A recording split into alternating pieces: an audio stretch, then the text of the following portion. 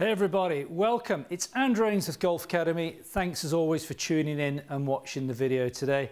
First of all, apologies to all you people out there who follow my channel. I haven't done any YouTube for well over a month now. It's been what I call my silly season here in my Golf Academy over in the UK here. March, April is when a lot of golfers who don't play golf in the UK, they kind of come out of hibernation. The phone starts ringing, the emails going mad.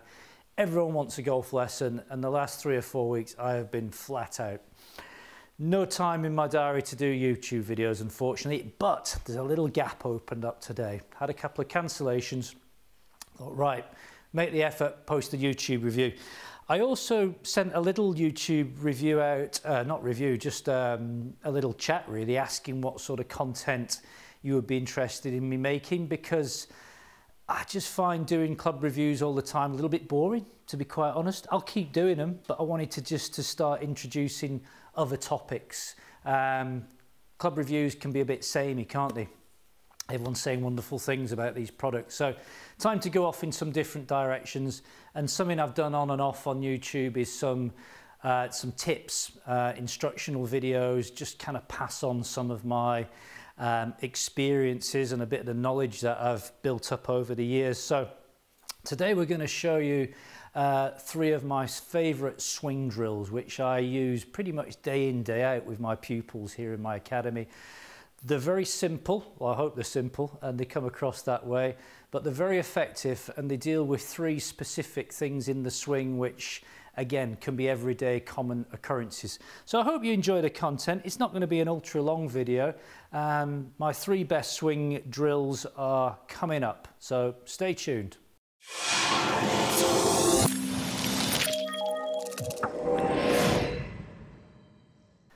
So in no particular order, number 1, and I've done videos in the past on this, so people who've watched my videos from day one have seen he's done this before, and I know I've done this one, but there'll be a lot of people new to the channel who've maybe not seen this.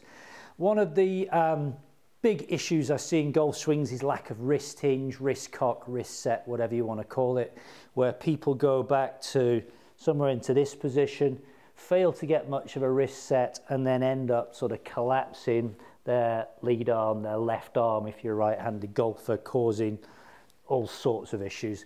When you watch the great players out there, they all tend to set the club very well at this sort of what I call this L-shaped position, set the club and then rotate up to the top. And I think that's a real building block of the golf swing, the wrist set, the wrist hinge, then kind of sets up the leverage on the downswing to be able to release the club. Well, people's coming into my Golf Academy here seem to struggle a lot with that, understanding what wrist hinge is and how to do it. So I've nicked this drill off, I can't remember who it was where I saw this. It could have been, I can't remember, to be quite frank, who showed me this video, but this technique. But this is the split hand drill. Basically what you do is you take your normal setup, you split your bottom hand, if you're a right-handed golfer, your right hand, pretty much as far away from the left as you can. You can see here I've got my first finger and thumb on the steel of the shaft, and I hold the club out a little bit out in front of me off the ground, and all I'm going to do from here is just rotate the body. I'm just turning my back to the target. You can see how the club gets set really nicely here, often referred to as the thumbs up drill. Both thumbs pointing up to the sky, left arm stays comfortably straight, wrist hinge gets set nice and early. It's also quite a good drill for people who overswing the club, and you can see here I'm kind of limited as to how far back I can get unless I collapse that left arm. So this is the split hand drill. You do a few repetitions into this position and then join the hands up and away you go. So for you golfers out there struggling to set the wrist or understanding wrist hinge, that's drill number 1. Drill number 2 is to help the golfers out there who are struggling a little bit with rotation. Struggling how to balance maybe and combine the sort of the turn, the rotation of the body in the golf swing. This is a hitting drill as well as a drill you can do in your back garden, or if you're watching in America, your backyard. Wherever you've got space to swing a golf club, really. Take any club you like. I've got a 7-iron here. I'm going to take my normal grip and setup, and I'm going to put my feet completely together, okay? Knees are touching, a little bit of bounce in the knees to keep me balanced. And all I'm going to do here is just some nice gentle swings with my feet together. Now with the feet this close together, I really have to concentrate on rotating the body. If I get any lateral movement or sway off the ball on the backswing, I'm literally going to fall over. Same applies to the downswing. I've made a good backswing, but any lateral movement and I'm falling over like I'm a bit drunk. So you can try this with or without a golf ball. It's very good as well if your swing's a little bit discoordinated. Discoordinated, is that a real word? Probably, maybe not. Your swing's a little bit out of sync. That's probably a better way of putting it. You've maybe been playing in very windy conditions and your top half's maybe working a little bit faster than your bottom half. Hitting some nice gentle wedges or 9-irons with your feet together is a good way of re-coordinating the golf swing. That's tip and drill number 2.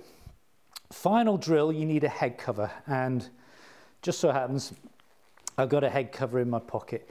Any head cover will do, putter cover, head cover, glove, towel rolled up. This applies to right-handed golfers, just reverse it if you're a left-handed golfer, and it really helps with one of the most common faults in golf, which is the out to in, over the top downswing, where basically we would maybe put the club in a decent position at the top, end up changing directions for whatever reason, and there are many. Basically we then start swinging the club out to in, arms get disconnected, club exits left, we're going to end up pulling the ball or slicing it depending on what the club's doing at impact. Again, old drill. Many of you out there will be going, oh no, not this old one, I've seen this one before.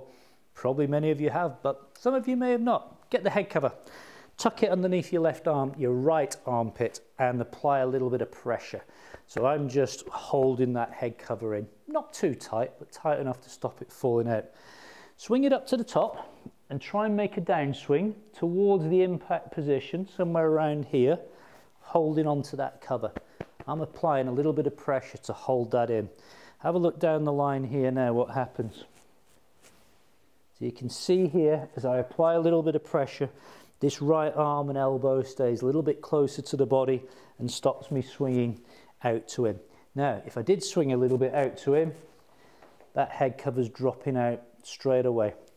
So you should be able to hold that cover in place to around about sort of impact position, maybe just a bit before it, and then it's quite happy to fall out.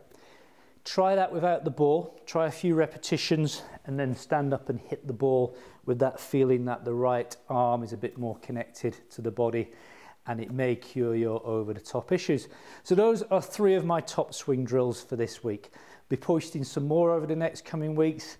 Hope you find one of those may help your golf game improve. Give it a go, post your comments down below, and I'll be back soon. Thanks for watching.